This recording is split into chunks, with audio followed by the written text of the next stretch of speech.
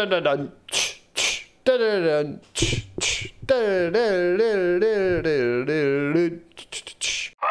bears. What's up, sons? It's Blind Ride with Son of a Tech once again, and I have another video for you today. Not mining, it's going to be along the tech realm, and we're going to be taking a look at the Asrock B550 Phantom Gaming ITX motherboard. Stick around.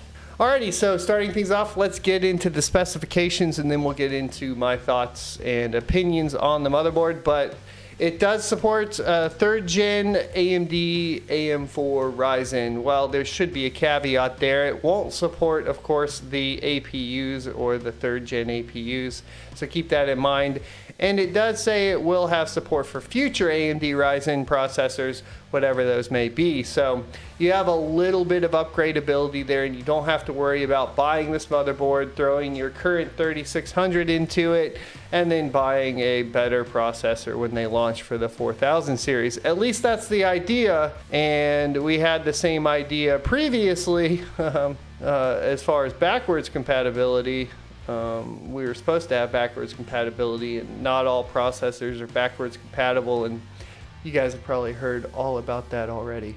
Anyways, now that we know about the CPU support, let's talk about the rest of the specs. We have an 8 power phase design, Digipower, 90 amp, Dr. Moss. Alright, so, you know, pretty good power phase design for a mini ITX motherboard. It supports DDR4 up to 5400 megahertz plus with an overclock. It's standard, you know, I would be looking at running 3200 to 3600 megahertz memory. B-die is going to be great. In this particular system, we have Samsung B-die, and it's going to be the G-Skill Trident Z Neo. It's the 18 CAS latency. We'll talk about tightening up the timings and the compatibility with the motherboard on that here in just a second. As a single PCIe 4.0 by 16 slot, and graphics output options are HDMI and DisplayPort. 7.1 channel HD audio, Realtek ALC 1220 audio codec, and dynamic audio. If I said that wrong, let me know in the comment section below.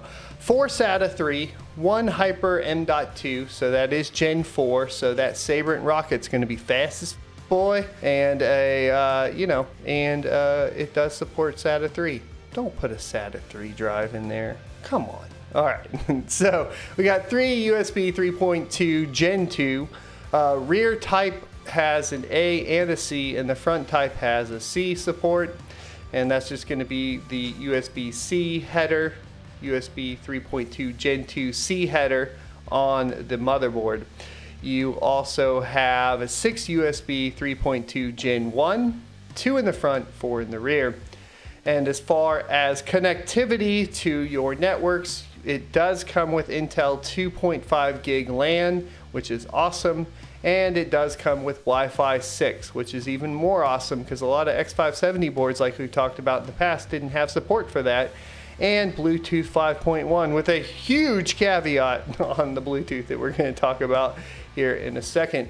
Now, we paired this obviously with the memory that we just mentioned, as well as with a Ryzen 5 3600 and a 5700 XT. It was the anniversary edition, all water cooled, all in an Inwin A1 case. It looks awesome. And yeah, I was pretty happy with the motherboard overall as far as assembly goes. It came with everything in the box that you could expect. It comes with extra SATA cables, comes with the Wi-Fi antenna.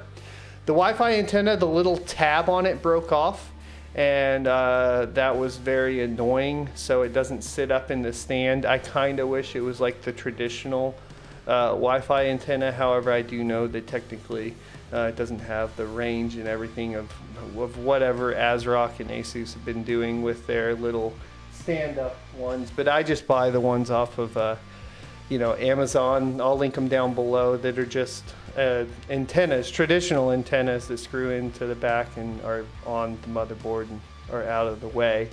I primarily use Wi-Fi, the Wi-Fi module for the Bluetooth for the Xbox controllers, Xbox One controllers. I don't primarily use it for the Wi-Fi connectivity. However, with Wi-Fi 6, that's quickly changing, especially with small form factor, reduction of wires, so on and so forth. You do have to have a Wi-Fi 6 compatible router, so keep that in mind if you're looking at utilizing the Wi-Fi portion. Alright, so the rest of the motherboard is as follows. You do have very few fan connectors, so plan on fan splitters accordingly. I believe it was two fan headers. Yeah, 2 fan headers. It's not very many, so get a splitter if you're going to need that. You're only going to have, on a mini ITX, you're only going to have a single slot card there. You do have USB 2.0 headers in case you need to use that with any sort of Corsair plugins and so on and so forth. The Corsair pumps use those a lot, along with some RGB software, maybe with NZXT Hue and so on and so forth.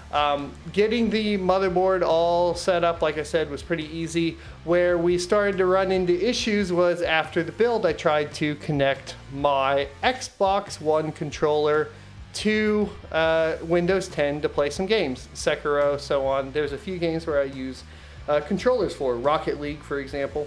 It's very important to me, and it's the primary reason I buy motherboards with Wi-Fi modules in them, is to connect my Xbox One controller.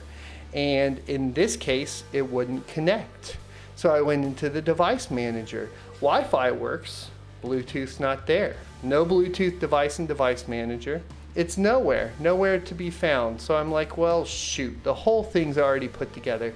I always put everything on a test bench first, make sure it boots and goes and posts into the BIOS. But you can't really test the Bluetooth module in the BIOS. And so now I think with that whole kind of, before I put it into a water loop, I'm going to start doing a Windows 10 to go build on a USB stick and using that to make sure this works, because now I'm stuck with a motherboard that doesn't support that. I have to use a different adapter to get my Xbox One controller working and so on. So I filed for an RMA, and the RMA was declined, and they told me first I need to remove the Wi-Fi module and reseat it. I mean, that's great and all, I suppose, if that's the fix, which apparently on reviews and everything everywhere, this is a common problem on this motherboard, where you need to reseat the Wi-Fi Bluetooth module. And I would just say to, run a Windows 10 to go drive if you're going to buy this motherboard, and make sure the Wi-Fi and the Bluetooth module are working. If they're not working, then go ahead and reseat it per their instructions, which, here's some pictures of them telling me how to do it. They did send a picture guide, so thanks for that, Asrock support. I don't want to pull my motherboard out of a custom loop in a mini ITX rig to fix my Bluetooth right now. I have some more plans for it. We're putting a more high-powered pump in there here coming up shortly. I'll do it then, and hopefully it'll fix it, and I'll let you guys know in the comment section below if that does fix it.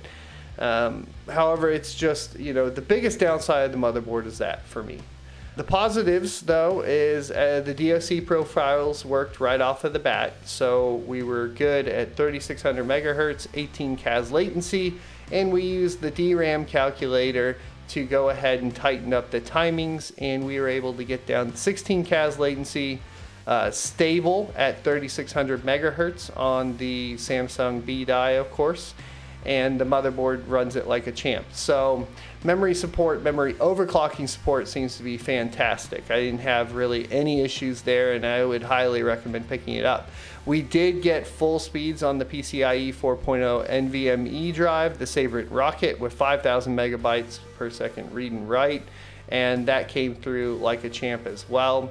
And then as far as the GPU, it ran and was detected as PCIe 4.0 right off of the bat, and it spun up perfectly good and fine, and actually is beating my RTX 2080 in benchmark, specifically Firestrike, so at 1080p, and I'm super duper happy with all of that.